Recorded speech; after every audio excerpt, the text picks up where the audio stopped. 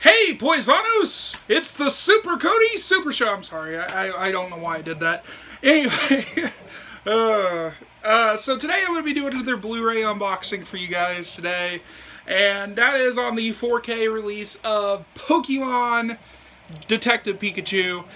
This was sort of a surprise to me. I don't know if anybody knows my history with Pokemon. I have a very, very, very, very slim deadline. I grew up with the original series. I love the original series. I have memories of the original series, from, Burger King, which was like a big thing back then for those of us who grew up with Pokemon in the late 90s. I remember going there as I was moving to Alabama. I got a Poliwhirl, a little Beanie Baby, plush Beanie Baby thing from Burger King. I also got a poster from Burger King that was promoting the toys because they had a bunch of the rolled posters.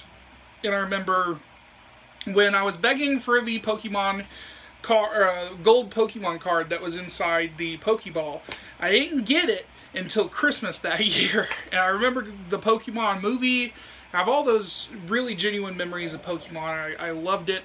And there's some things from my childhood that I still have, like this Pokemon board game called Pokemon Master Trainer. That was like the highlight of my childhood. Me and my cousins would play that game like crazy. That and Pokemon Stadium 1 and 2. Those were the best years of my life. And then on the Game Boy, everybody went with red or blue. My ass went for yellow because I was more into the anime than the card game. I had my own cards, but I loved the TV show, and I had a lot of memories. So I dropped out of Pokemon around the Johto time, and I really hadn't paid attention to Pokemon since. And nothing's excited me until they said, hey, we're doing a live-action Pokemon movie. I was like, this is going to be interesting. So I was curious for a while, how the hell are they going to accomplish that?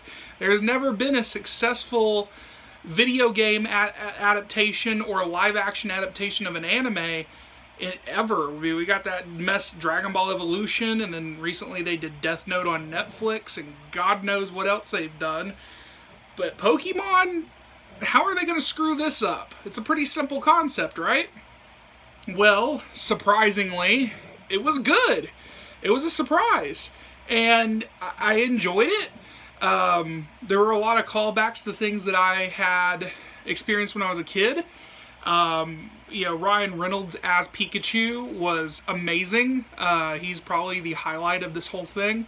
Not a big fan of some of the main characters, like, what was his name, Justice Smith. It seemed kind of, I don't know, it's just a forgettable character, I guess. And he's supposed to be the Ash of the movie. Like, he's a kid down on his luck. He used to love Pokemon, and people were trying to push him to catch Pokemon. But for some reason, he's just turned off from Pokemon until he finds out that his dad supposedly dies in an accident. And everything from that point on is, a adventure with Pikachu and a talking Pikachu. I mean, it's great. I love the fact that Mewtwo is the antagonist in this.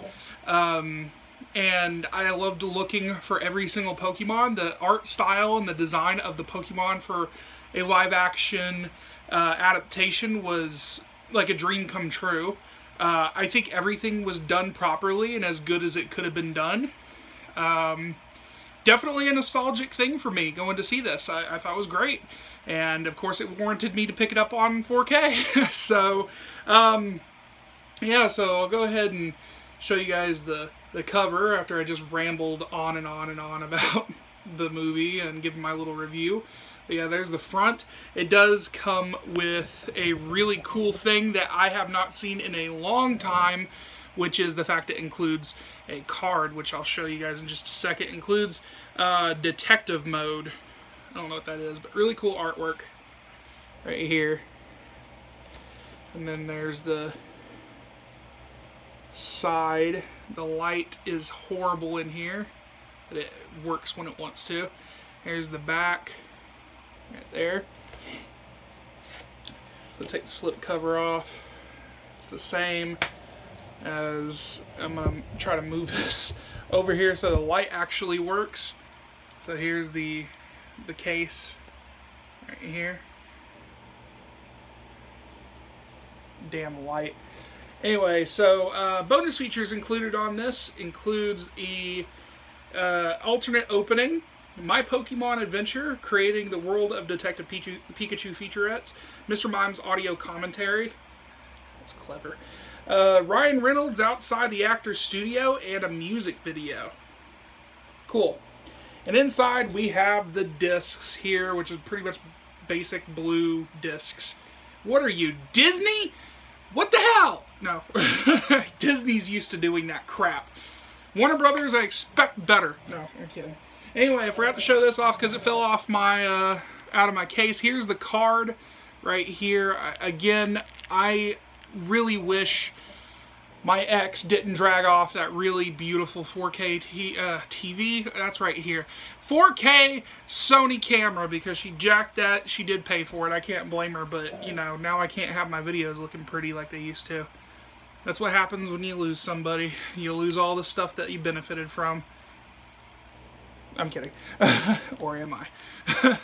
But yeah, there's the card right there. I did not open this.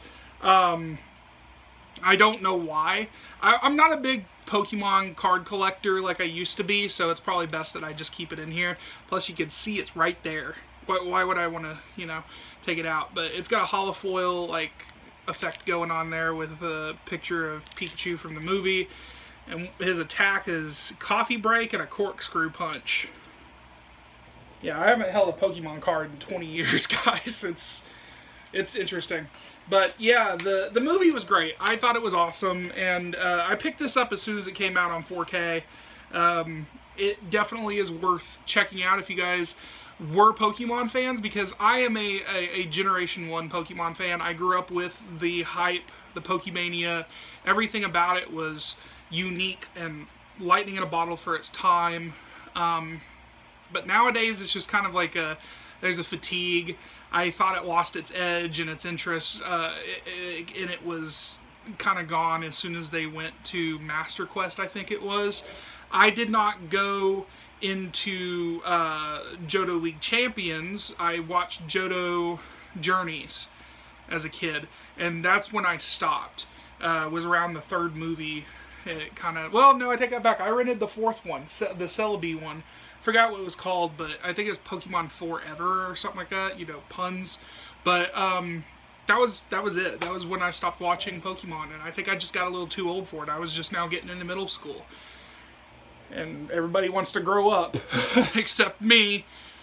You know, even though I dropped out of the whole nerd thing, I still didn't get a date for prom.